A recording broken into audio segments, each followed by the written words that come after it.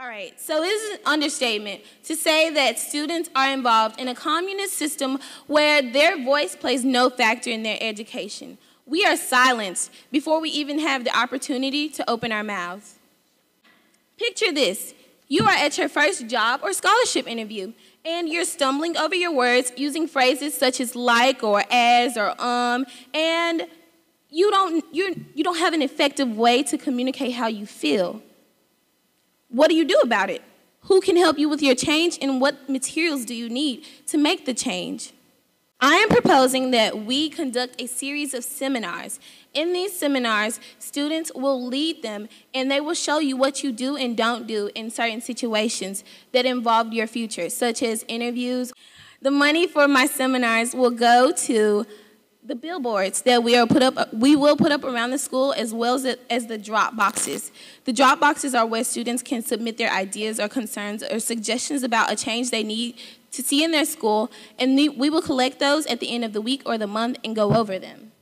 Now, there are a couple of examples that I want to give to you. In one seminar, there may be a speaker who will come to you, such as an old administrator at a college. They will come to you and they will speak to you about what they felt was very effective in their interviews, or what they felt was very effective, a quality in a student that they saw that they really liked, and they'll show you and they'll tell you and will help you so that you can progress in the future. The first step would be to gather, and the next step would be to discuss, and in this we will come up with multiple solutions so that we can find a compromise between us and the board of directors who we are addressing. And the last one would be to present, which means we need a hard copy of our ideas, such as a proposal or a slideshow, which you will soon go on to present to the board of directors. All right, what we are trying to promote is basically student interaction. No one knows the struggles of a student more than a student themselves. They see what you see at your schools. They go through what you go through. They take the same classes, and they have the same problems at home. So basically, I'm an experienced student, and I'm trying to help you get to a better point.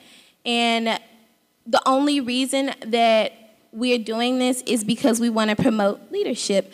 When I step down as a senior, when I step down from my post on a panel, someone else will step up and they will take my place, and then they will continue to give information to other students so that they can better themselves. There's a fire within us, guys.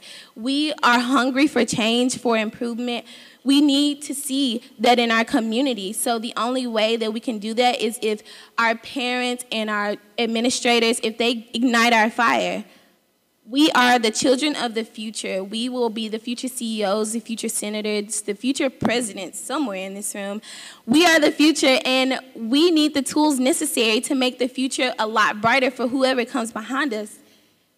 And this is my seminar. Thank you.